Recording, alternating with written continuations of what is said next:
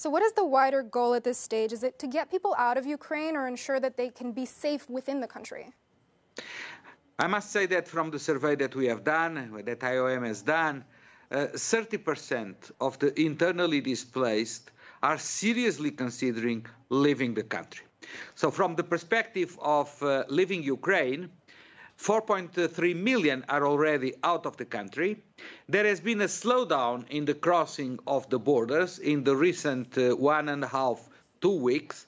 But if there is no solution for those who are internally displaced, we anticipate that there can be a second wave of refugees leaving the country.